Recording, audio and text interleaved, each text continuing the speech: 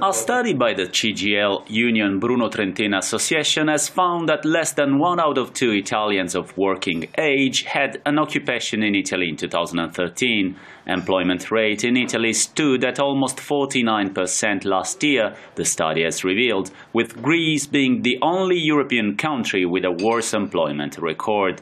The research has also found that although unemployment rate in Italy was in line with the eurozone average at around 12%, employment rate is 8 percentage points below compared to the situation in the 18-member Europe. These statistics are indeed worrying. People don't even look for a job anymore. Labor reforms and fresh investments are urgently needed. Only the agriculture sector in Italy is showing some signs of recovery. The number of working-age Italians classified as inactive hit a record 20 million in 2013, the highest number since the National Bureau of Statistics ISTAT began tracking the figure in 2004.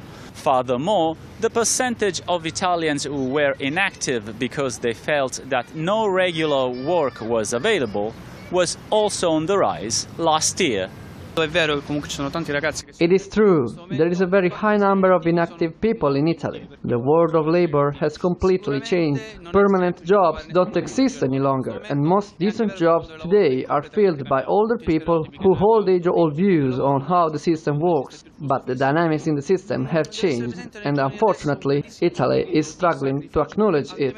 Coldiretti Farmers Association has recently recorded a 12% increase in secondary agricultural education enrollments. Can agriculture be the solution to unemployment in Italy? Max Civilli, Press TV, Rome.